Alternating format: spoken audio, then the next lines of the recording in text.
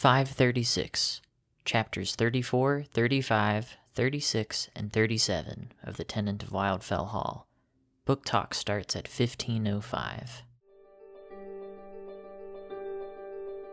Welcome to Craftlit, the podcast for crafters who love books. My name is Heather Ordover, and I'm podcasting from where the Delaware River meets the Old York Road, New Hope, Pennsylvania. Episode 536, Better Now. This episode of Craftlit is brought to you by you. Thank you. Well, hello. How are you? I am well. I have recently seen a very interesting documentary that I wanted to share with you. It's called The Social Dilemma. I believe it is on Netflix, and I actually think it came out a while ago, earlier this year. But you know, there have been some other stories in the news that may have taken precedence. However, if you recall back 3.5 years ago, I went to Germany the day after the most recent presidential inauguration. And my friend Meg and I noticed after that we had both seen completely different stories, and not just stories, but especially photographs, importantly, photographs of the Women's March that occurred shortly thereafter.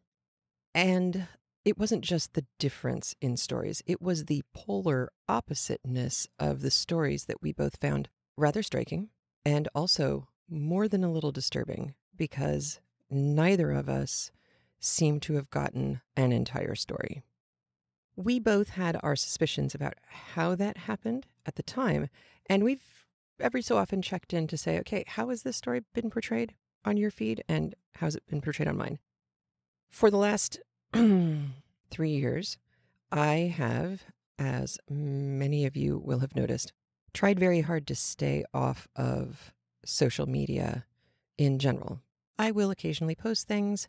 I will, every once in a while, usually on like Sunday morning, skim through Instagram and like things. I will occasionally get onto Facebook only to go to the Craftlit Annotated Audiobooks group.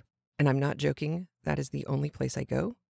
Except now I did find a Today in Virology group on Facebook that I really like quite a lot, because they have perspective and information. So, for example, is the virus mutating? No, it's not. And if you saw the Washington Post article on how the virus is mutating, you need to pay very close attention to the top line, which is, this is not a peer-reviewed article. If it's not peer-reviewed, please pay no attention. And if it is peer-reviewed, check the number of people who were involved in the study. Because if it's 3 people, it just doesn't matter. Anyway, rant over. So you are really the only people who I communicate with on social media. Now I know why. And if you watch The Social Dilemma, please trust me, it's important to watch not just all of it, but it's really, really, really important to watch the credits, because that's when you see the people who are being interviewed at their most casual. And they are funny, they are light. What they have to say when they're just being them and not being, serious person in front of camera, it's enlightening. The situation is not hopeless, but it does require a certain amount of framing that we have lost touch with. And I will give it to you this way, because this problem is affecting the entire world, not just America, but I will give you a frame that resonates within the United States. Since I was a teenager, I have heard in the media and from politicians that regulations are bad. Regulations restrict things. And we in America, we don't like restrictions because that infringes on not so much our rights, but it infringes on us getting to do what we want to do right now. And we don't like being told what to do. Or at least several generations of us don't like being told what to do. The framing that I'm recommending keeping in the back of your mind as you watch The Social Dilemma is not so much regulations restrict, but that protections protect. The labor union movement started because poorer people who were working in dangerous conditions, like we know about because we've read a lot of Victorian literature here together, people without any kind of financial or political power behind them, the only power they have is in numbers. And the only way they can protect how they are treated is if they collectively work together to protect themselves. If they present a unified front, it is much more difficult for people with money and power to ignore them. When a lot of people notice that there is a problem, like, for example, the Hudson River is toxic and the fish are glowing and have 3 eyes, when a lot of people come together, they are able to fight against and get the government to create protections from bad behavior from large corporations. The Hudson River was able to be cleaned up. They've had to do it in some interesting ways that didn't make sense in the beginning, but sure make sense now. And as a consequence, you can now see people swimming, although I wouldn't, in the Hudson River. It's very cold. And that transformation happened in my lifetime. We had protections enacted in the 90s because, quite famously at the time, there was a hole in the ozone layer that was growing over Antarctica. It's very dangerous. The ozone layer is one of those things that protects not just us, human people, but also the planet from burning up like a nice little charcoal briquette. So protecting the ozone layer turned out to be kind of important. As a consequence, chlorofluorocarbons were banned all over the world. Aquanet hairspray had to find some other means of propellant for the product that it had in its cans, or, just deal with using a pump action sprayer. Worked just as well. Lo and behold, not actually that long after, the hole in the ozone layer had repaired itself because we took the stuff that was destroying it out of the atmosphere. Wow. Protections or restrictions or regulations, all the same thing, really worked. The list of movements like this, as you know, goes on and on and on, seatbelts being one of the more famous recent ones. The protests against seatbelts when I was a child were extraordinary.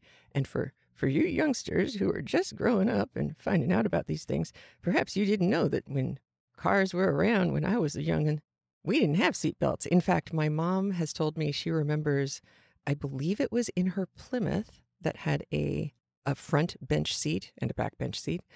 They had a car bed for me as a baby, which was just a bassinet that you could put in the car, and drove around with me as a baby in the car bed because I was sleeping. And this made perfect sense. And there was no seatbelt. There was no belt in the car bed.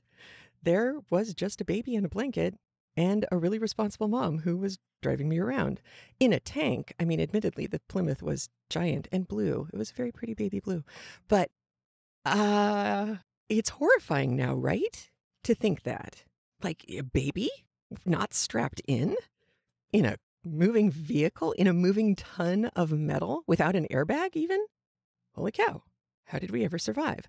Well, it's impressive. And honestly, the truth is we didn't all survive because my grandmother on my father's side was killed in a car accident when a drunk driver drove over the top of her car. No seatbelts, no airbags. So all of this comes to a head when you're watching The Social Dilemma, which is fascinating and funny. And if you watch it with teenagers, and I highly recommend you do, please warn them in advance.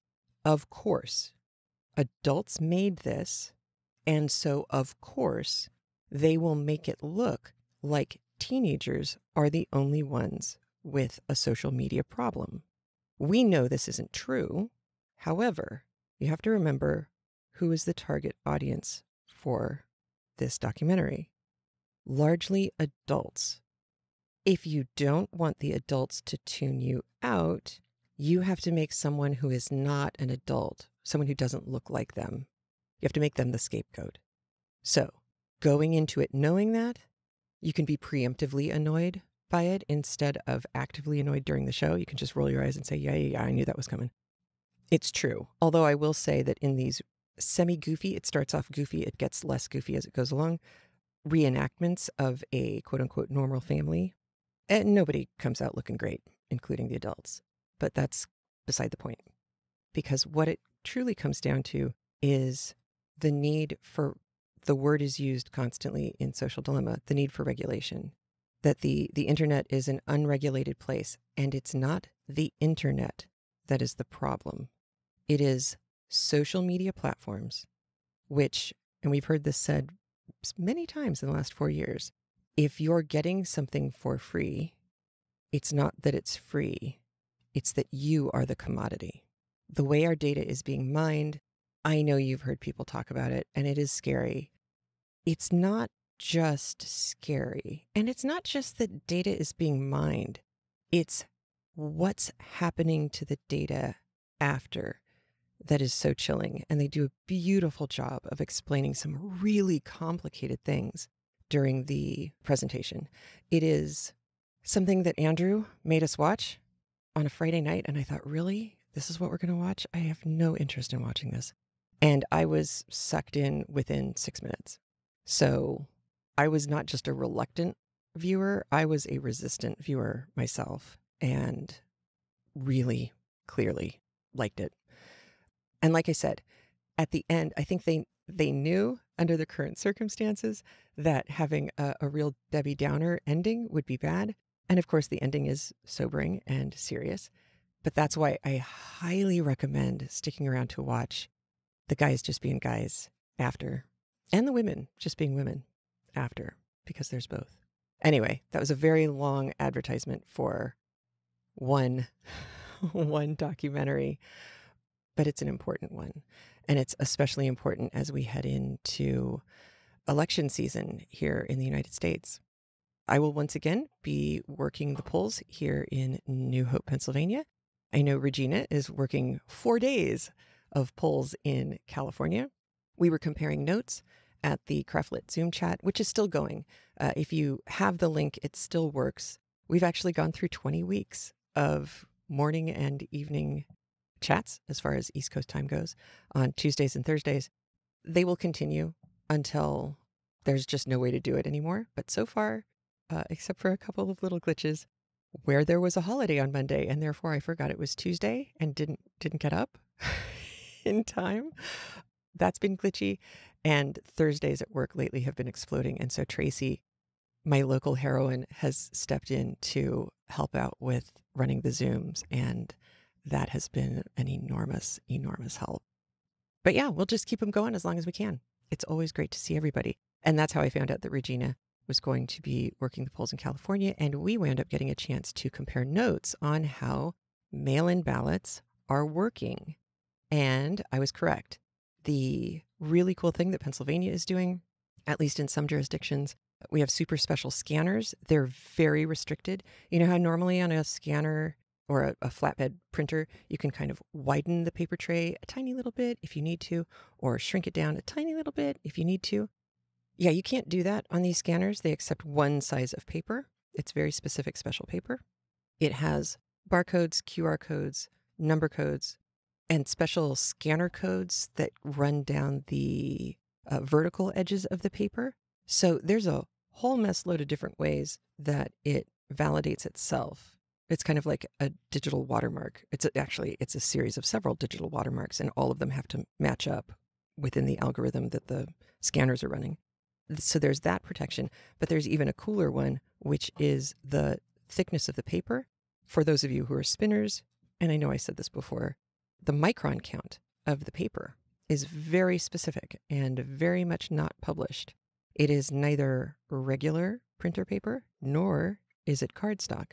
It is somewhere right in between there. And if you try and insert a regular sheet of paper, it spits it out. If you try to insert a piece of cardstock, even if you cut it down to being the right width, it will spit it out. The scanner will spit it right back out too. The scanners are smarter than people and can identify a fake ballot a mile away. There is no way you could print out a ballot at home and stuff a ballot box. And if both Big California and Little Pennsylvania can figure this out, then I'm willing to bet that lots of other states have put similar protections in place to verify the sanctity of our voting in the United States. Paper. Funny that the way we voted for hundreds of years now being vilified. Oi. Okay, soapbox over. Here we go. Today I have 4 chapters for you. Super, super interesting chapters. We've had poor Helen going through, dear Lord, the poor woman has just been through enough, right? Well, today we get to see a little spark of the Helen who we met at the beginning of the book. And what I mean by that is we get to see Anne Bronte position Helen as the midpoint, perhaps a little bit closer to one side than another, but a midpoint between Jane Eyre, oh, I love Rochester, but that's so wrong, but I love him, but he's being a clunk, and I don't know what to do. And then she goes off, and then St. John does a number on her, and now she's traumatized because does God want her to go or not? There's that whole thing. And then on the other end, Emily, so that was Charlotte Bronte. Now we have Emily Bronte in Wuthering Heights. We have Catherine just being a raving witch with a capital B for much of the book. Those are pretty much the opposite ends of the spectrum as far as female characters at the time could go. Helen is interesting. We've seen Helen being put upon, downtrodden, badly treated. We have seen her fight back in several different ways, specific ways. A lot of her fighting back is connected to her understanding of the Bible and her relationship with God, which mirrors Anne Bronte quite well. But we're going to get to see her have a little snark in her this week. In chapter 34, she comments on a surge of feeling that she gets at one point. And the way she describes it, we will talk about when the chapters are done, because I think it's a beautiful phrase and a very accurate one that went whizzing right by my head several times until I listened to it again this week. There are a dumpster load of biblical, if not actual quotations. And I did read something recently that Anne Bronte's quote unquote quotations from the Bible are often a little tweaky. So if you know your King James quite well, you might say, well, yeah, I know that ish, but that's not actually the way it's written in the King James Bible. And you're right. She probably never went back and looked up anything. She knew her Bible and the important verses by heart, as did all of the Bronte children, being the children of Patrick Bronte, who was the clergyman for Haworth. And of course, because they were all really crazy smart. So memorizing stuff like the King James Bible would have been no sweat. But there's one moment in particular that I want you to listen for. If you remember the story of Jesus, there's a woman who had been quote unquote taken in adultery, and everybody's willing to stone her. And Jesus does those of you without sin cast the first stone, which of course makes everybody go, "Oh," and decide not to stone her, and they wander away. He lifts her up and says, the poor accused of adultery woman, and says, go and sin no more. Listen for how Helen uses that statement in chapter 35, our second chapter. It's marvelous and honestly kind of ballsy for Anne Bronte to have done. So it's another reason I'm kind of impressed with her. Also, in chapter 36, our third chapter today, you will hear a lot of Helen describing what it feels like to have been living in an untenable situation for quite a few years now, and what it does to one emotionally. And I think Anne Bronte does a lovely job of talking about she doesn't say it this way, but the amount of armor that you have to wear to protect yourself emotionally in order to survive it. And then in chapter 37, our fourth chapter for today, one of the characters mentions revenge to Helen. pay very close attention to her response, because I think that line is the key to both her and to Anne Bronte. And I would cross-stitch this sucker and hang it on the wall. I think it's so important. If you have read Bunyan's Pilgrim's Progress, you will hear a whole mess load of Pilgrim's Progress references all the way through our fourth chapter, chapter 37. And in fact, the last line of chapter 37 is a mirror of Christian's last line after the battle in Pilgrim's Progress. If you haven't read it, you won't miss anything. I know when we did Little Women, there were several listeners who went and read Pilgrim's Progress because it played such a central role in Louisa May Alcott's book as well. Chapter 37 brings us to the end of Volume 2, which seems to be a perfect place to end for today. Originally, I was just going to do 3 chapters because it will be long, but when I saw that 37 was the end and that I had to skip last week, I thought I'd just let you go all the way to the end of the volume, which means we're 2/3 of the way through the book, and fairly soon we will wind up with Gilbert coming to the end of Helen's journal. Remember, we are actually reading along with Gilbert right now. This is Helen's journal, not action that was taking place in the first third of the book. So, with that said, here we go, listening to chapters 34, 35, 36, and 37 of The Tenant of Wildfell Hall by Anne Bronte, read for us by Mia DeGeer. Here we go.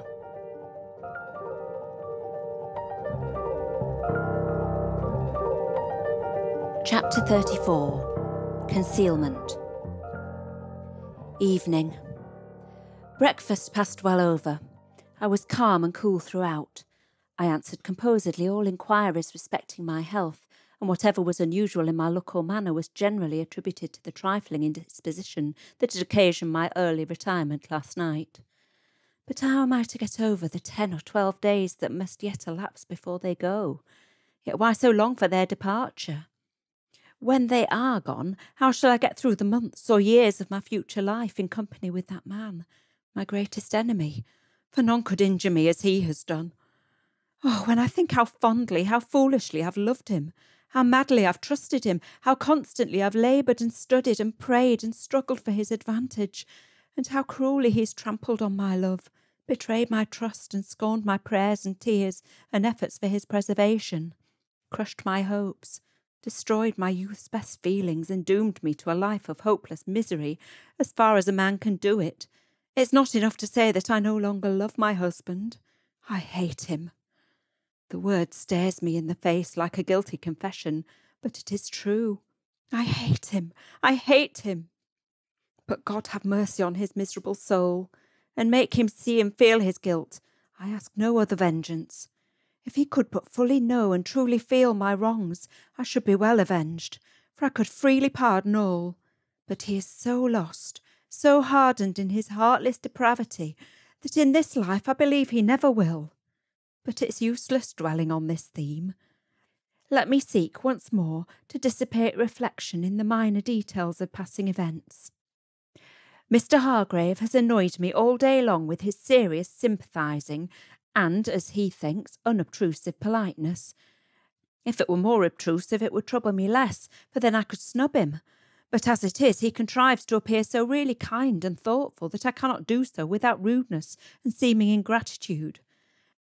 I sometimes think I ought to give him credit for the good feeling he simulates so well. And then again, I think it's my duty to suspect him under the peculiar circumstance in which I am placed. His kindness may not all be feigned, but still let not the purest impulse of gratitude to him induce me to forget myself. Let me remember the game of chess, the expressions he used on the occasion, those indescribable looks of his that so justly roused my indignation, and I think I shall be safe enough. I have done well to record them so minutely. I think he wishes to find an opportunity of speaking to me alone. He has seemed to be on the watch all day, but I have taken care to disappoint him. Not that I fear anything he could say, but I have trouble enough without the addition of his insulting consolations, condolences, or whatever else he might attempt. and for Millicent's sake I do not wish to quarrel with him. He excused himself for going out to shoot with the other gentleman in the morning, under the pretext of having letters to write, and instead of retiring for that purpose into the library, he sent for his desk into the morning room, where I was seated with Millicent and Lady Lowborough. They had betaken themselves to their work. I, less to divert my mind than to deprecate conversation, had provided myself with a book. Millicent saw that I wished to be quiet and accordingly let me alone. Annabella doubtless saw it too, but that was no reason why she should restrain her tongue or curb her cheerful spirits. She accordingly chatted away, addressing herself almost exclusively to me, and with the utmost assurance and familiarity growing the more animated and friendly, the colder and briefer my answers became. Mr. Hargrave saw that I could ill endure it, and looking up from his desk he answered her questions and observations for me as far as he could, and attempted to transfer her social attentions from me to himself. But it would not do. Perhaps she thought I had a headache and could not bear to talk. At any rate, she saw that her loquacious vivacity annoyed me, as I could tell by the malicious pertinacity with which she persisted. But I checked it, effectually, by putting into her hand the book I had been trying to read, on the fly-leaf of which I had hastily scribbled, "I am too well acquainted with your character and conduct to feel any real friendship for you, and as I am without your talent for dissimulation, I cannot assume the appearance of it. I must therefore beg that hereafter all familiar intercourse may cease between us. And if I still continue to treat you with civility, as if you were a woman worthy of consideration and respect, understand that it is out of regard for your cousin Millicent's feelings, not for yours." Upon perusing this, she turned scarlet and bit her lip. Covertly tearing away the leaf, she crumpled it up and put it in the fire, and then employed herself in turning over the pages of the book, and really or apparently perusing its contents. In a little while, Millicent announced it her intention to repair to the nursery, and asked if I would accompany her. "Annabella will excuse us," she said. "She is busy reading." "No, I won't," cried Annabella, suddenly looking up and throwing her book onto the table. "I want to speak to Helen a minute. You may go, Millicent, and she'll follow you in a while." Millicent went. "Will you oblige me, Helen?" continued she. Her impudence astounded me, but I complied and followed her into the library. She closed the door and walked up to the fire. "Who told you this?" said she. "No one. I am not incapable of seeing for myself." "Ah, you're suspicious," cried she, smiling with a gleam of hope. Hitherto there had been a kind of desperation in her hardihood. Now she was evidently relieved. "If I were suspicious," I replied, "I should have discovered your infamy long before. No, Lady Lowborough, I do not found my charge upon suspicion." "On what do you found it, then?"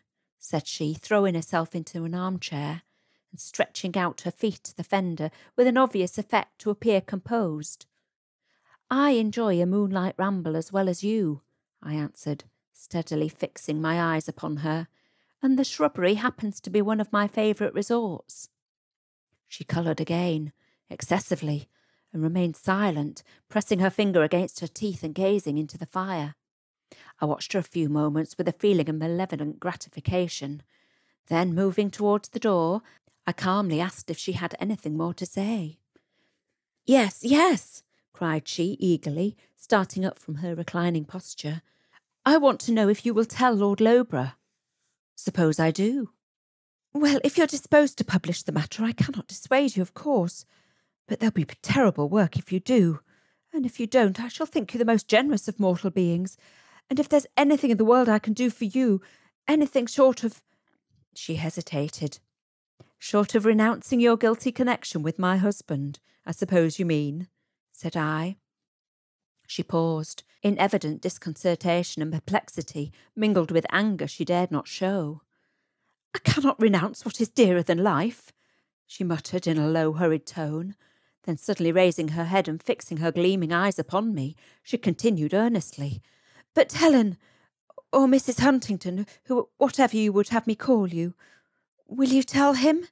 If you are generous, here is a fitting opportunity for the exercise of your magnanimity. If you're proud, here I am, Your rival, ready to acknowledge myself your debtor for an act of most noble forbearance. I shall not tell him. You will not, cried she delightedly. Accept my sincere thanks, then. She sprang up and offered me her hand. I drew back. Give me no thanks. It is not for your sake that I refrain. Neither it is an act of forbearance. I have no wish to publish your shame.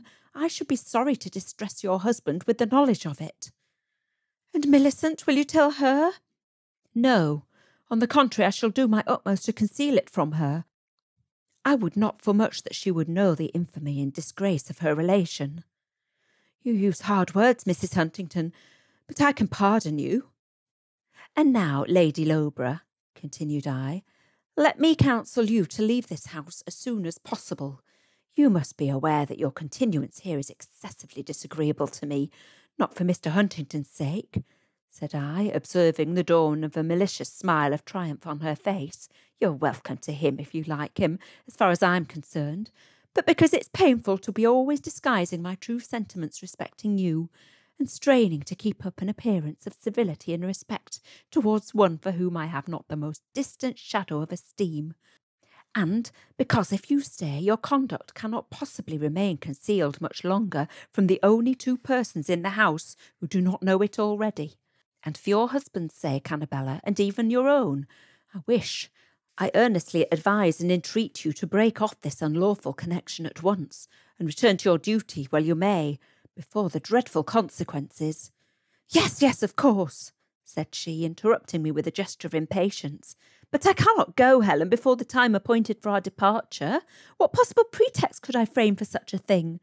Whether I propose going back alone, which Lowborough would not hear of, or taking him with me, the very circumstance itself will be certain to excite suspicion.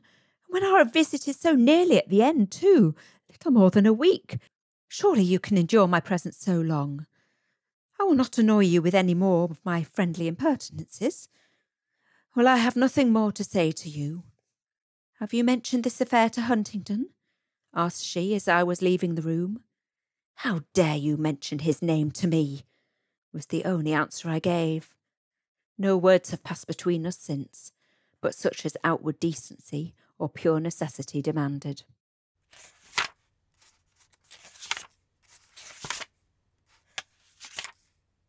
Chapter 35. Provocations. 19th. In proportion as Lady Lowborough finds she has nothing to fear from me, and as the time of departure draws nigh, the more audacious and insolent she becomes.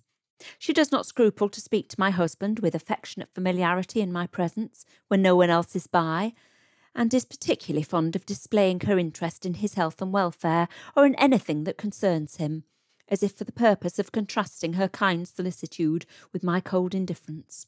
And he rewards her by such smiles and glances, such whispered words or boldly spoken insinuations, indicative of his sense of her goodness and my neglect, as makes the blood rush to my face in spite of myself, for I would be utterly regardless of it all, deaf and blind to everything that passes between them, since the more I show myself sensible of their wickedness, the more she triumphs in her victory, and the more he flatters himself that I love him devotedly still, in spite of my pretending indifference. On such occasions I have sometimes been startled by a subtle fiendish suggestion inciting me to show him the contrary by a seeming encouragement of Hargrave's advances. But such ideas are banished in a moment, with horror and self-abasement, and then I hate him tenfold more than ever for having brought me to this. God pardon me for it, and all my sinful thoughts. Instead of being humbled and purified by my afflictions, I feel they're turning my nature into gall. This must be my fault as much as theirs that wrong me. No true Christian could cherish such bitter feelings as I do against him and her, especially the latter. Him I still feel that I could pardon, freely, gladly, on the slightest token of repentance. But she, words cannot utter my abhorrence. Reason forbids, but passion urges strongly, and I must pray and struggle long ere I subdue it. It is well that she is leaving tomorrow, for I could not well endure her presence for another day. This morning she rose earlier than usual. I found her in the room alone when I went down to breakfast. "Oh, Helen, is it you?" she said, turning as I entered. I gave an involuntary start back on seeing her, at which she uttered a short laugh, observing, "I think we're both disappointed." I came forward and busied myself with the breakfast things. "This is the last day I shall burden your hospitality," said she as she seated herself at the table. "Ah, here comes one that will not rejoice at it," she murmured, half to herself, as Arthur entered the room. He shook hands with her and wished her a good morning, and then, looking lovingly in her face and still retaining her hand in his, murmured pathetically, "The last day." "Yes," she said with some asperity, "and I rose early to make the best of it, and I've been here alone this half hour, and you lazy creature." "Well, I thought I was early too," said he, "but," dropping his voice almost to a whisper, "you see we are not alone." "We never are," returned she.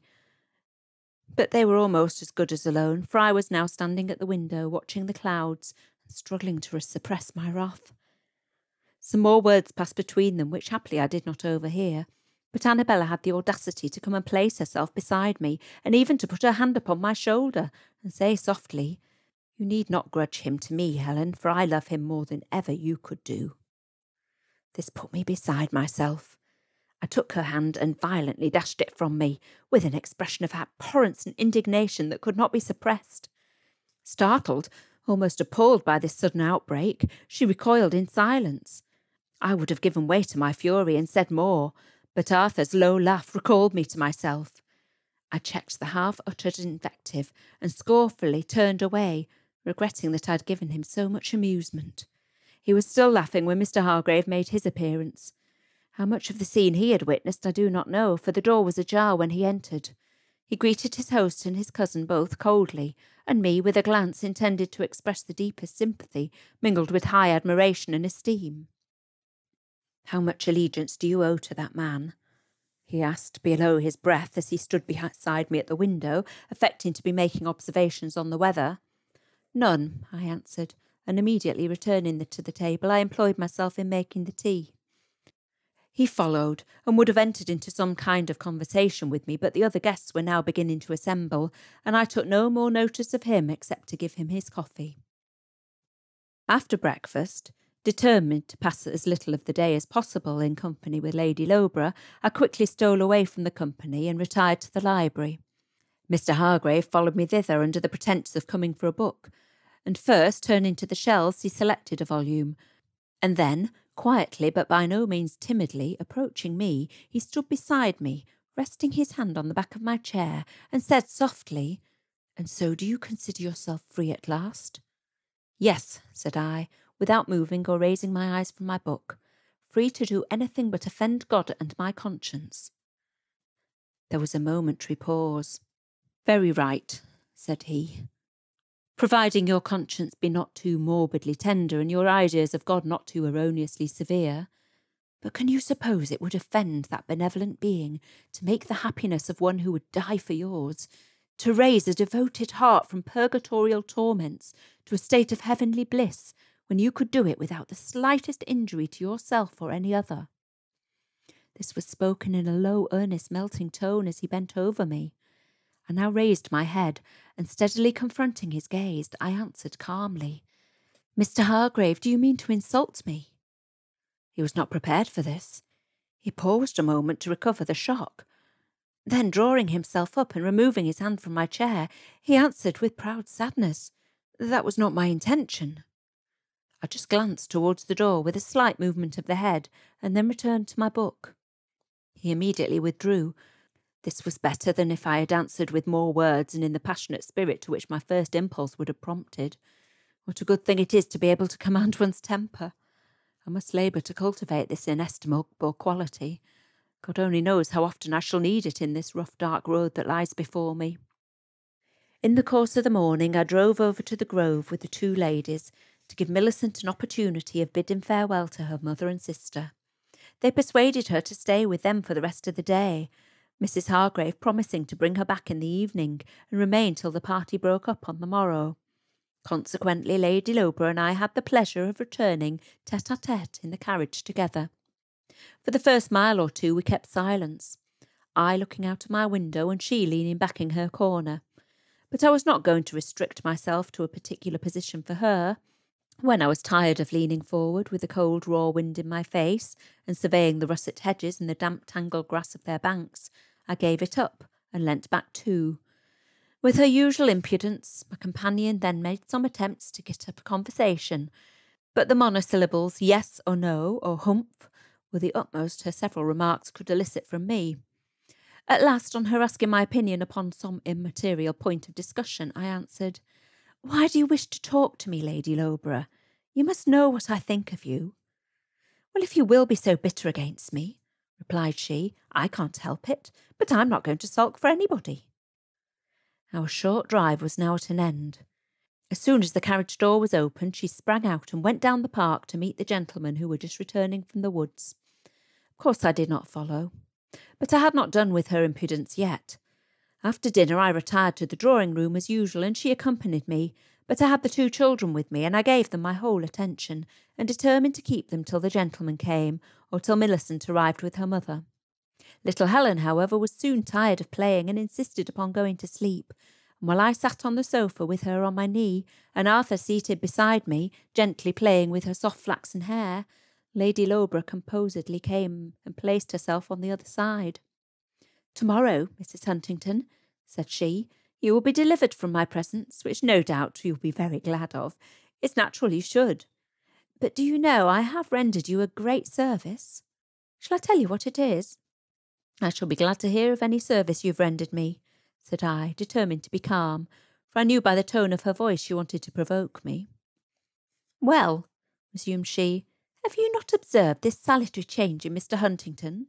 Don't you see what a sober, temperate man he has become? You saw with regret the sad habits he was contracting, I know, and I know that you did your utmost to deliver him from them, but without success, until I came to your assistance. I told him in a few words that I could not bear to see him degrade himself so, and that I should cease to... No matter what I told him, but you see the reformation I have wrought. You ought to thank me for it." I rose and rang for the nurse. "But I desire no thanks," she continued. "All the return I ask is that you will take care of him when I am gone, and not by harshness and neglect driving back to his old courses." I was almost sick with passion, but Rachel was now at the door. I pointed to the children, for I could not trust myself to speak. She took them away, and I followed. "Will you, Helen?" continued the speaker. I gave her a look that blighted the malicious smile on her face, or checked it at least for a moment, and departed. In the anteroom I met Mr. Hargrave. He saw I was in no humour to be spoken to, and suffered me to pass without a word. But when, after a few minutes' seclusion in the library, I had regained my composure and was returning to join Mrs. Hargrave and Millicent, who I had just heard come downstairs and go into the drawing-room, I found him there, still lingering in the dimly lighted apartment, and evidently waiting for me. "Mrs. Huntington," said he as I passed, "will you allow me one word?" "What is it, then? Be quick, if you please." "I offended you this morning, and I cannot live under your displeasure." "Then go and sin no more," replied I, turning away. "No, no," said he hastily, setting himself before me. "Pardon me, but I must have your forgiveness. I leave you tomorrow, and I may not have an opportunity of speaking to you again. I was wrong to forget myself and you as I did, but let me implore you to forget and forgive my rash presumption, and think of me as if those words had never been spoken, for believe me, I regret them deeply, and the loss of your esteem is too severe a penalty. I cannot bear it. Forgetfulness is not to be purchased with a wish, and I cannot bestow my esteem on all who desire it, unless they deserve it too. But I shall think my life well spent in labouring to deserve it, if you will but pardon this offence. Will you?" "Yes. Yes? But that's coldly spoken. Give me your hand and I'll believe you." "You won't? Then, Mrs. Huntington, you do not forgive me." "Yes, here it is, and my forgiveness with it. Only sin no more." He pressed my cold hand with a sentimental fervour, but said nothing, and stood aside to let me pass into the room, where all the company were now assembled. Mr. Grimsby was seated near the door. On seeing me enter, almost immediately followed by Hargrave, he leered at me with a glance of intolerable significance as I passed. I looked him in the face till he sullenly turned away, if not ashamed, at least confounded for the moment. Meantime, Hattersley had seized Hargrave by the arm and was whispering something in his ear, some coarse joke, no doubt, for the latter neither laughed nor spoke in answer, but turning from him with a slight curl of the lip, disengaged himself and went to his mother, who was telling Lord Loughborough how many reasons she had to be proud of her son. Thank heaven they're all going tomorrow. Chapter 36. Dual Solitude. December 20th, 1824. This is the 3rd anniversary of our felicitous union. It is now 2 months since our guests left us to the enjoyment of each other's society, and I have had 9 weeks' experience of this new phase of conjugal life. 2 persons living together as master and mistress of the house, and father and mother of a winsome merry little child, with a mutual understanding that there is no love, friendship, or sympathy between them. As far as in me lies, I endeavour to live peaceably with him. I treat him with unimpeachable civility, give up my convenience to his, wherever it may reasonably be done, and consult him in a business-like way on household affairs, deferring to his pleasure and judgment, even when I know the latter to be inferior to my own. As for him, for the first week or 2 he was peevish and low, fretting, I suppose, over his dear Annabella's departure, and particularly ill-tempered to me. Everything I did was wrong. I was cold-hearted, hard, insensate. My sour, pale face was perfectly repulsive. My voice made him shudder. He knew not how he could live through the winter with me. I should kill him by inches. Again I proposed a separation, but it would not do. He was not going to be the talk of all those gossips in the neighbourhood. He would not have it said that he was such a brute his wife could not live with him. No, he must contrive to bear with me. I must contrive to bear with you, you mean, said I, for as long as I discharge my functions of steward and housekeeper so conscientiously and well, without pay and without thanks, you cannot afford to part with me. I shall therefore remit these duties when my bondage becomes intolerable. This threat, I thought, would serve to keep him in check, if anything would. I believe he was much disappointed that I did not feel his offensive sayings more acutely, for when he had said anything particularly well calculated to hurt my feelings, he would stare me searchingly in the face, and then grumble against my marble heart or my brutal insensibility. If I had wept bitterly and deplored his lost affection, he would perhaps have condescended to pity me and take me into favour for a while, just to comfort his solitude and console him for the absence of his beloved Annabella until he could meet her again, or some more fitting substitute. Thank heaven I am not so weak as that. I was infatuated once, with a foolish, besotted affection that clung to him, in spite of his unworthiness, but it is fairly gone now, wholly crushed and withered away, and he has none but himself and his vices to thank for it. At first, in compliance with his sweet lady's injunctions, I suppose, he abstained wonderfully well from seeking to solace his cares in wine, but at length he began to relax his virtuous efforts, and now and then exceeded a little, and still continues to do so. Nay, sometimes not a little. When he is under the exciting influence of these excesses, he sometimes fires up and attempts to play the brute, and then I take a little pains to suppress my scorn and disgust. When he is under the depressing influence of the after consequences, he bemoans his suffering and his errors, and charges them both upon me. He knows such indulgence injures his health, and does him more harm than good, but he says I drive him to it by my unnatural and womanly conduct. It will be the ruin of him in the end, but it's all my fault. And then I am roused to defend myself, sometimes with bitter recrimination. This is a kind of injustice I cannot patiently endure. Have I not laboured long and hard to save him from this very vice? Would I not labour still to deliver him from it if I could? But could I do so by fawning on him and caressing him when I know that he scorns me? Is it my fault that I've lost my influence with him, or that he has forfeited every claim to my regard? And should I seek a reconciliation with him when I feel that I abhor him and he despises me, and while he continues to still correspond with Lady Loughborough, as I know he does? No, never, never, never. He may drink himself dead, but it is not my fault. Yet I do my part to save him still. I give him to understand that drinking makes his eyes dull and his face red and bloated, and that it tends to render him imbecile in body and mind, And if Annabella were to see him as often as I do, she would speedily be disenchanted, and that she would certainly withdraw her favour from him if he continues such courses. Such a mode of admonition wins only coarse abuse for me, and indeed I almost feel as if I deserve it, for I hate to use such arguments.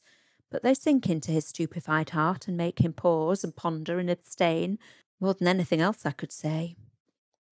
At present I'm enjoying a temporary relief from his presence.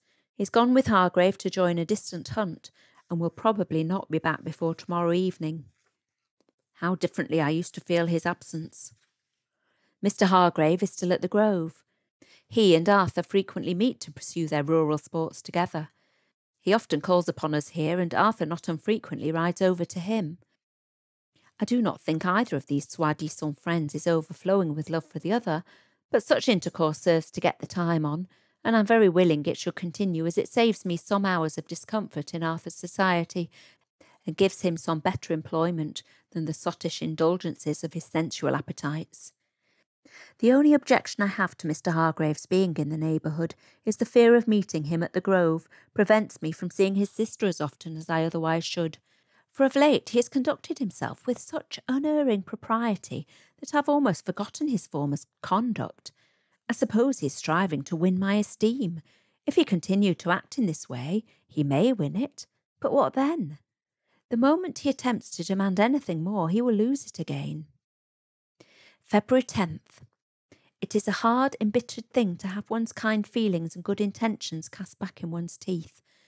I was beginning to relent towards my wretched partner, to pity his forlorn, comfortless condition, unalleviated as it is by the consolations of intellectual resources and the answers of a good conscience towards God, and to think I ought to sacrifice my pride and renew my efforts once again to make his home agreeable and lead him back to the path of virtue, not by false professions of love, and not by pretend remorse, but by mitigating my habitual coldness of manner, and commuting my frigid civility into kindness wherever an opportunity occurred. And not only was I beginning to think so, but I had already begun to act upon the thought. And what was the result? No answering spark of kindness, no awakening penitence, but unappeasable ill humour and a spirit of tyrannous exaction that increased with indulgence, and a lurking gleam of self-complacent triumph at every detection of relenting softness in my manner, that congealed me to marble again as often as it recurred. And this morning he finished the business.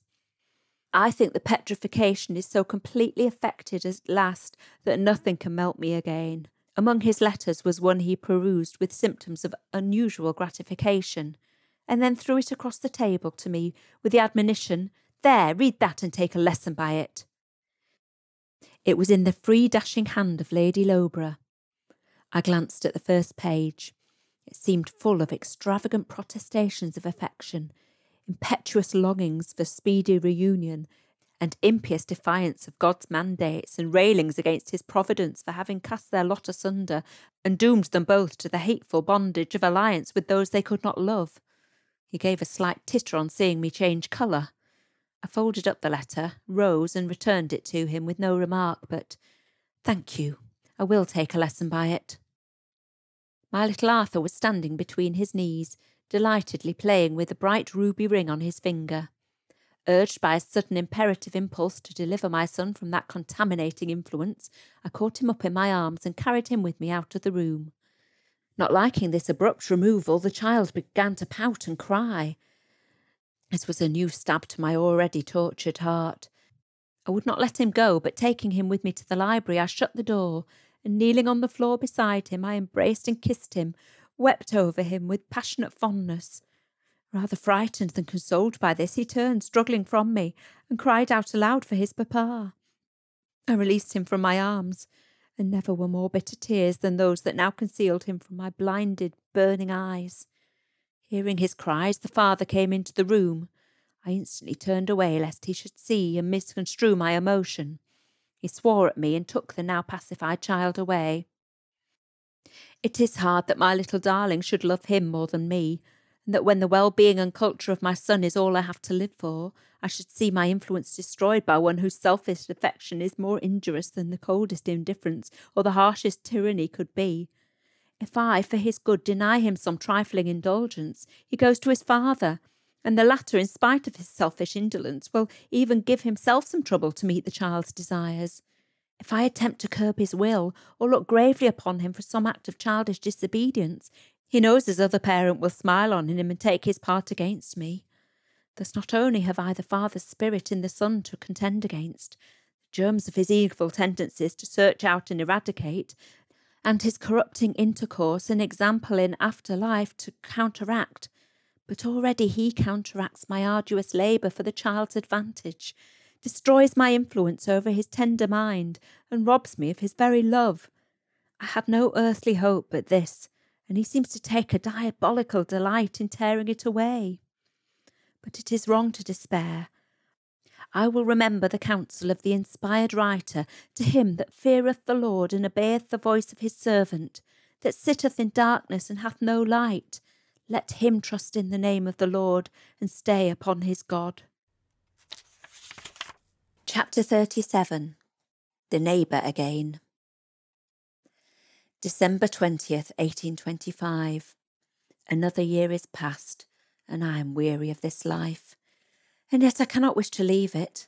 Whatever afflictions assail me here, I cannot wish to go and leave my darling in this dark and wicked world alone, without a friend to guide him through its weary mazes, to warn him of its thousand snares, and guard him from the perils that beset him on every hand. I am not well fitted to be his only companion, I know, but there's no other to supply my place. I am too grave to minister to his amusements and enter into his infantile sports as a nurse or a mother ought to, and often his bursts of gleeful merriment trouble and alarm me. I see in them his father's spirit and temperament, and I tremble for the consequences, and too often damp the innocent mirth I ought to share.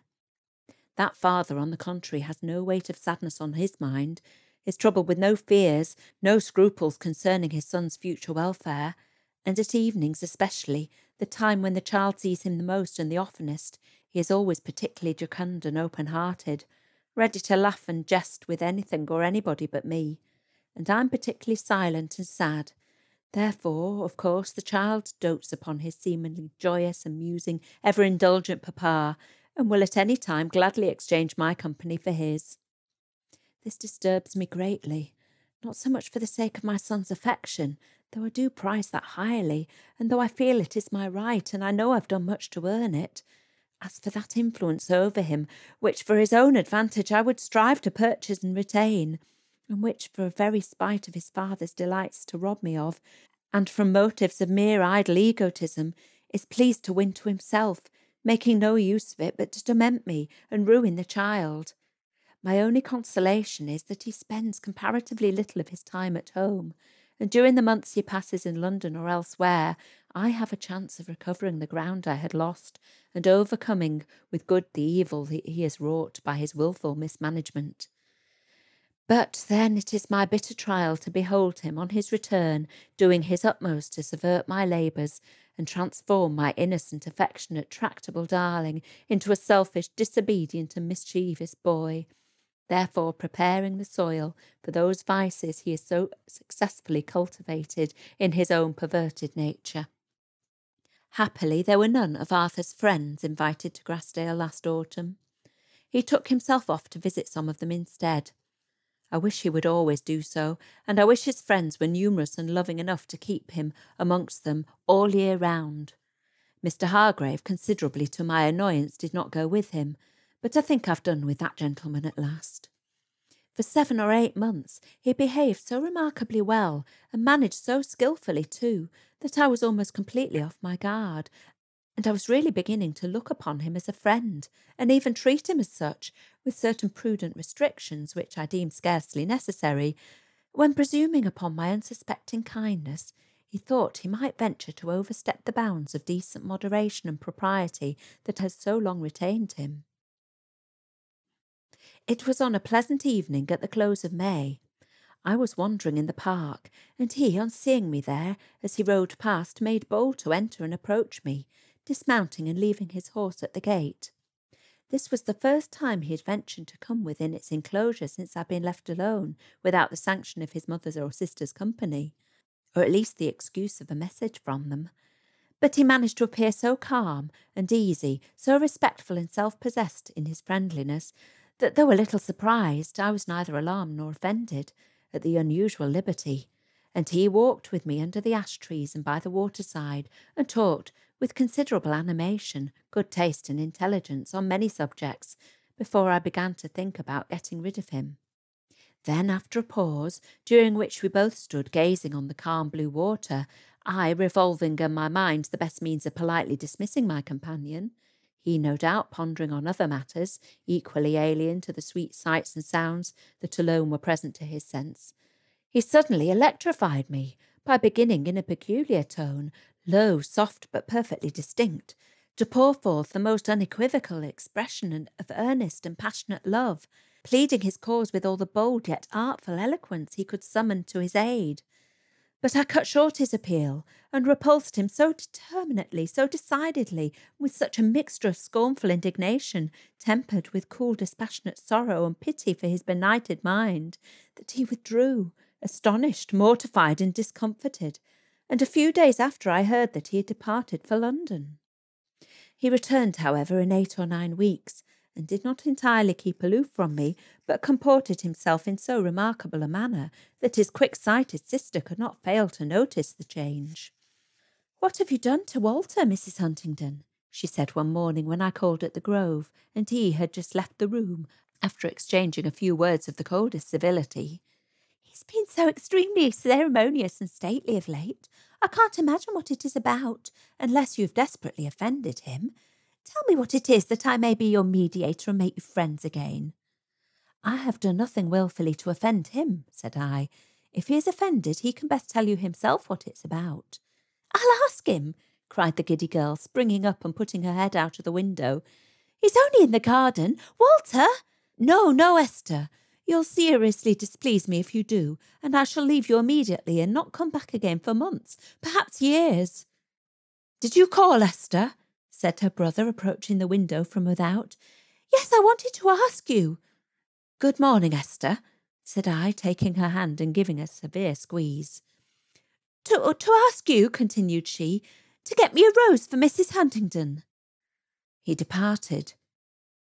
"Mrs. Huntingdon," she exclaimed, turning to me, still holding me fast by the hand, "I'm quite shocked at you, and you're just as angry and distant and cold as he is. I'm determined you shall be good friends as ever before you go." "Esther, how can you be so rude?" cried Mrs. Hargrave, who was seated gravely knitting in her easy-chair. "Surely you never will learn to conduct yourself like a lady." "Well, mamma, you said yourself—" But the young lady was silenced by the uplifted finger of her mamma, accompanied with a very stern shake of the head. "Isn't she cross?" whispered she to me. But before I could add my share of reproof, Mr. Hargrave reappeared at the window with a beautiful moss rose in his hand. "Here, Esther, I've brought you the rose," he said, extending it towards her. "Give it to her yourself, you blockhead," cried she, recoiling with a spring from between us. "Mrs. Huntingdon would rather receive it from you," replied he in a very serious tone, but lowering his voice that his mother might not hear. His sister took the rose and gave it to me. "My brother's compliments, Mrs. Huntingdon, and he hopes you and he will come to a better understanding by and by. Will that do, Walter?" added the saucy girl, turning to him, putting her arm round his neck as he stood leaning on the sill of the window. "Or should I have said that you are sorry you were so touchy, or that you hope she will pardon your offence?" "You silly girl, you don't know what you're talking about," replied he gravely. "Indeed I don't, for I'm quite in the dark." "Now, Esther," interposed Mrs. Hargrave, who, if equally benighted upon the subject of our estrangement, saw at least her daughter was behaving very improperly, "I must insist upon your leaving the room." "Pray don't, Mrs. Hargrave, for I am going to leave it myself," said I, and immediately made my adieu. About a week after, Mr. Hargrave brought his sister to see me. He conducted himself at first with his usual cold distance, half stately, half melancholy, altogether injured air. But Esther made no remark upon this time. She had evidently been schooled in better manners. She talked to me, and laughed and romped with little Arthur, her loved and loving playmate. He, somewhat to my discomfort, enticed her from the room to have a run in the hall, and thence into the garden. I got up to stir the fire. Mr. Hargrave asked if I felt cold, and shut the door. a very unseasonable piece of officiousness, for I had meditated following the noisy playfellows if they did not speedily return. He then took the liberty of walking up to the fire himself and asking me if I were aware that Mr. Huntington was now at the seat of Lord Loughborough and likely to continue there some time. No, but it's no matter, I answered carelessly, and if my cheek glowed like fire, it was rather at the question than the information it conveyed. You don't object to it? He said. No, not at all, if Lord Loughborough likes his company. You have no love left for him, then? Not the least. I knew that. I knew you were too high-minded and pure in your own nature to continue to regard one so utterly false and polluted with any feelings but those of indignation, scornful abhorrence. Is he not your friend? Said I, turning my eyes from the fire to his face, with perhaps a slight touch of those feelings he assigned to another. He was, replied he, with the same calm gravity as before. But do not wrong me by supposing that I could continue my friendship and esteem to a man who could so infamously, so impiously forsake and injure one so transcendental. Well, I won't speak of it. But tell me, do you ever think of revenge? Revenge? No. What good would that do? It would make him no better and me no happier. I don't know how to talk to you, Mrs. Huntington, he said, smiling. You are only half a woman. Your nature must be half human, half angelic. Such goodness overawes me. I don't know what to make of it. Then, sir, I fear you must be very much worse than you should be. If I, a mere more ordinary mortal, am by your own confession so vastly your superior, and since there exists so little sympathy between us, I think we'd better each look out for some more congenial companion. And forthwith, moving to the window, I began to look out for my little son and his gay young friend. No, I am the ordinary mortal, I maintain, replied Mr. Hargrave.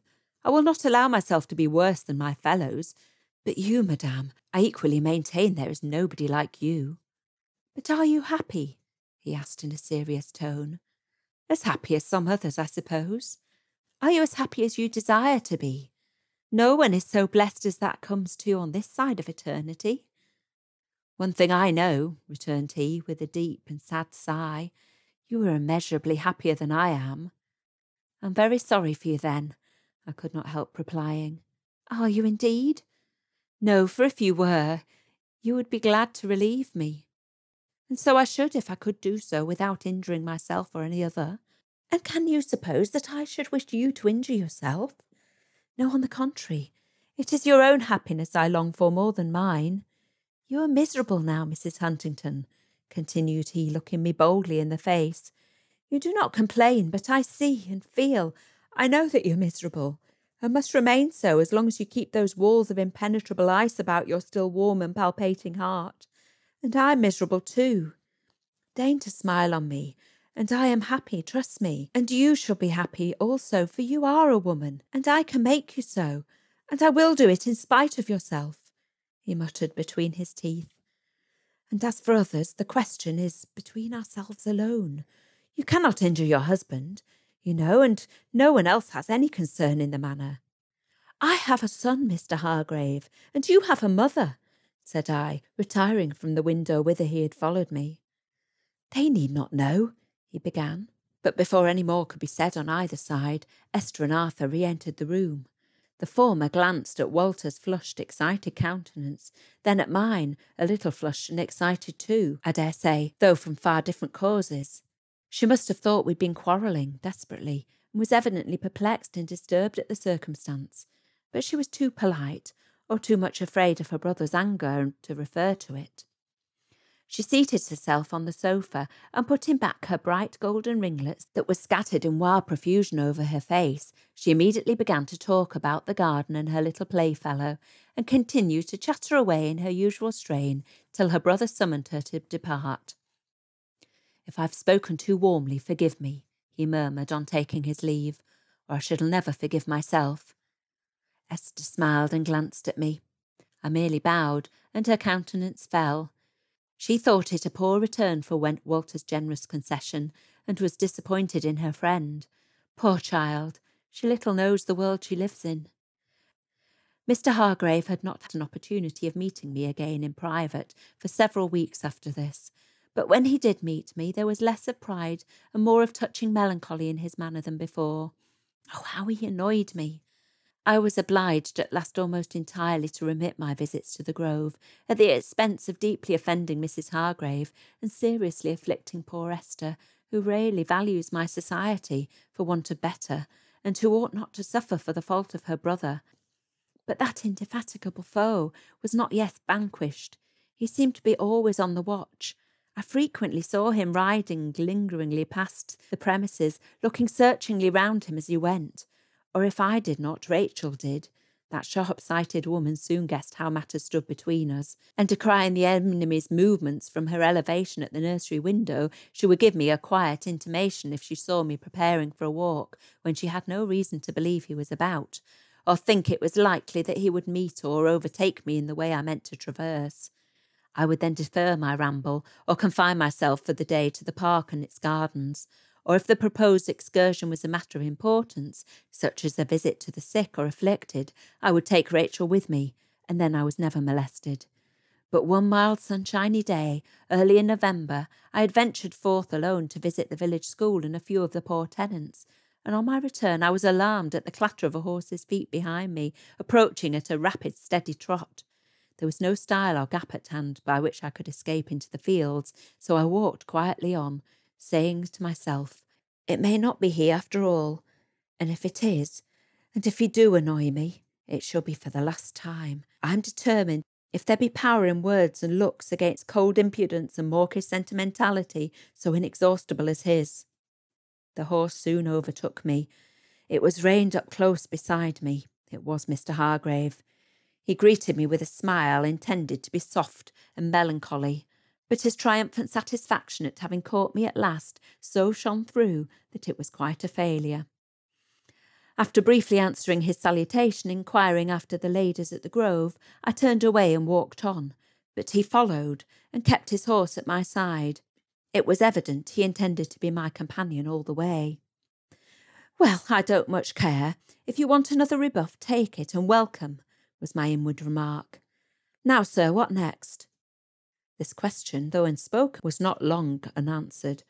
After a few passing observations upon indifferent subjects, he began in solemn tones the following appeal to my humanity. It will be 4 years next April since I first saw you, Mrs. Huntington. You may have forgotten the circumstance, but I never can. I admired you then most deeply, but I dared not love you. In the following autumn I saw so much of your perfections that I could not fail to love you, though I dared not show it. For upwards of 3 years I have endured a perfect martyrdom, from the anguish of suppressed emotions, intense and fruitless longings, silent sorrows, crushed hopes and trampled affections. I have suffered more than I can tell you or imagine, and you were the cause of it, and not altogether the innocent cause. My youth is wasting away, my prospects are darkened. My life is a desolate blank. I have no rest day or night. I'm become a burden to myself and others, and you might save me by a word and a glance, and will not do it. Is this right? In the first place, I don't believe you, answered I. In the second, if you will be such a fool, I can't hinder it. If you affect, replied he earnestly, to regard as folly the best, the strongest, the most godlike impulses of our nature, I don't believe you. I know you're not the heartless, icy being you pretend to be. You had a heart once, and you gave it to your husband, but when you found him utterly unworthy of the treasure, you reclaimed it, and you will not pretend that you have loved that sensual, earthly-minded profligate so deeply, so devotedly, that you can never love another. I know there are feelings in your nature that have never been called forth. I know, too, that in your present neglected, lonely state, you are and must be miserable. You have it in your power to raise 2 human beings from a state of actual suffering to such unspeakable beatitude as only generous, noble, self-forgetting love can give. For you can love me if you will. You may tell me you scorn and detest me, but since you have set me the example of plain speaking, I will answer that I do not believe you. But you will not do it. You choose rather to leave us miserable, and you coolly tell me that it is the will of God that we should remain so. You may call this religion, but I call it wild fanaticism. There is another life, both for you and me, said I. If it be the will of God that we should sow in tears now, it is only that we may reap in joy hereafter. It is his will that we shall not injure others by the gratification of our own earthly passions. And you have a mother, and sisters, and friends who would be seriously injured by your disgrace. And I too have friends whose peace of mind should never be sacrificed to my enjoyment, or yours either, with my consent. And if I were alone in the world, I still have my God and my religion, and I would sooner die than disgrace my calling and break my faith with heaven to obtain a few brief years of false and fleeting happiness, happiness sure to end in misery, even here, for myself or any other. There need be no disgrace, no misery or sacrifice in any quarter, persisted he. I do not ask you to leave your home or defy the world's opinion. But I need not repeat all his arguments. I refuted them to the best of my power, but that power was provokingly small at the moment, for I was too much flurried with indignation, and even shame that he should thus dare to address me, to retain sufficient command of thought and language to enable me adequately to contend against his power of sophistries. Finding, however, that he could not be silenced by reason, and even covertly exulted in his seeming advantage, and ventured to deride those assertions I had not the coolness to prove, I changed my course and tried another plan. Do you really love me? Said I, seriously, pausing and looking him calmly in the face. Do I love you? Cried he. Truly, I demanded. His countenance brightened. He thought his triumph was at hand. He commenced a passionate protestation of the truth and further of his attachment, which I cut short by another question. But is it not a selfish love? Have you enough disinterested affection to enable you to sacrifice your own pleasure to mine? I would give my life to serve you. I don't want your life. But have you enough real sympathy for my afflictions to induce you to make an effort to relieve them at the risk of a little discomfort to yourself? Try me and see. If you have, never mention this subject again. You cannot recur to it in any way without doubling the weight of those sufferings you so feelingly deplore. I have nothing left to me but the solace of a good conscience and the hopeful trust in heaven, and you labour continually to rob me of these. If you persist, I must regard you as my deadliest foe. But hear me a moment. No, sir. You said you would give your life to serve me. I only ask your silence on one particular point. I have spoken plainly, and what I say I mean. If you torment me in this way any more, I must conclude that your protestations are entirely false, and that you hate me in your heart as fervently as you profess to love me. He bit his lip and bent his eyes upon the ground in silence for a while. Then I must leave you, said he at length, looking steadily upon me as if with the last hope of detecting some token of irrepressible anguish or dismay awakened by these solemn words. I must leave you. I cannot live here and be forever silent on the all-absorbing subject of my thoughts and wishes. Formerly, I believe, you spent a little of your time at home, I answered. It will do you no harm to absent yourself again for a while, if that be really necessary. If that be really possible, he muttered. And can you bid me go so coolly? You really wish it? Most certainly I do.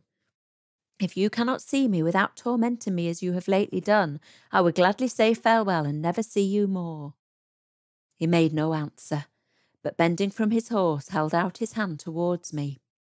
I looked up at his face and saw therein such a look of genuine agony of soul that, whether bitter disappointment, or wounded pride, or lingering love, or burning wrath were uppermost, I could not hesitate to put my hand in his as frankly as if I bade a friend farewell. He grasped it very hard and immediately put spurs to his horse and galloped away. Very soon after, I learnt that he was gone to Paris, where he still is, and the longer he stays there, the better for me. I thank God for this deliverance.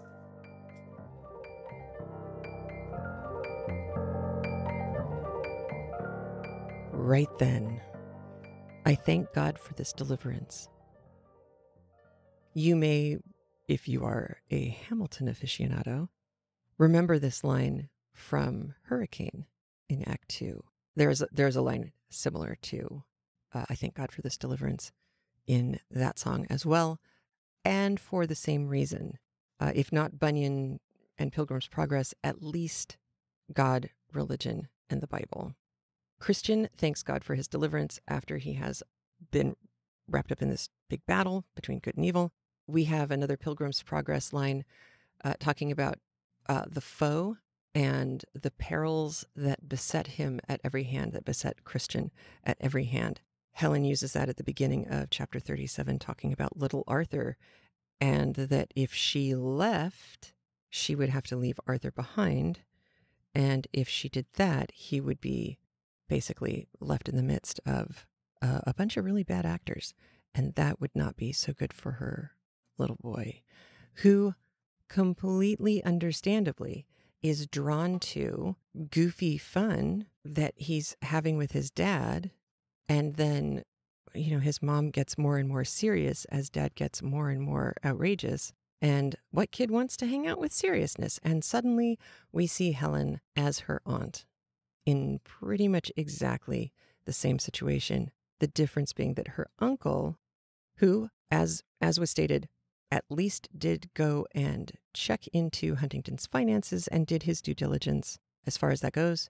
Her uncle, of course, was no Huntington and was at least a conscientious parent, in loco parentis parent, whereas her father, whatever. We don't hear much about him. So we have all of the Pilgrim's Progress stuff going on in 37, but let's go back to 34. When Helen and Arabella are going through their Cold War, and Helen, as the lady of the house, gets to have kind of the upper hand in several situations because of that. She mentions her malevolent gratification. And I thought that was a brilliant description of what it can feel like when you get to be righteously angry about something or something that someone else did, and you're in the right, and that the other person knows that you're in the right, and it feels really good. And part of the reason it feels really good is because most of the time you're probably losing, and you'll probably go on to lose more as it goes on. But that moment of malevolent gratification is so human. And, she pulls away from it, sure. She recognizes, this is probably not such a great way to be right now. It's not going to be very helpful. But Anne Bronte is honest enough with herself and with us and with Helen to allow Helen, someone who is always striving to do better, be better, and reads her Bible and pays attention to these things. It still doesn't mean that she's not going to have that moment. And it also doesn't mean that she's going to beat herself up for having that moment. It's okay. It's human. It's what you do next that's going to matter. But we get it. And it just humanizes Helen that much more. Then there was in 35, the go and sin no more moment with Hargrave, where he's all, oh, I have offended you. I can't live with myself if I've offended you. And, he's just trying to hook up with her. And she knows it. And he's being a little overwrought. And so when she turns and says, go, I can't live with myself if I've offended you. Fine, go and sin no more. Just leave me out of it, son. And he's like, oh, blah, blah, blah, blah, blah. It was beautiful. It was beautiful. And truly putting Jesus's words to an adulterous woman into the mouth of Helen, talking to a guy who seems to be trying to lure her into adultery. It's just brilliant. It's a beautiful moment. In 36, I had mentioned that there were some really good descriptions of what it feels like to be in an abusive relationship and the kinds of things, or an abusive situation, the kinds of things that one winds up. I don't know if you have to do it, but people certainly wind up doing it to themselves. She talked about congealing and turning to stone. And she speaks about it right before the scene with Huntington showing her Annabella's letter and says, let this instruct you. And I thought she handled it marvelously because he thought he was going to, I don't know, provoke her, drive her to tears, whatever, get a rise out of her somehow. And the word that Anne Bronte uses is he tittered when he gave her the letter. I mean, that is such a man baby description. He's sitting there tittering, like, hee, hee, hee, hee, look what I'm doing to her. Hee. What a snot. Gah.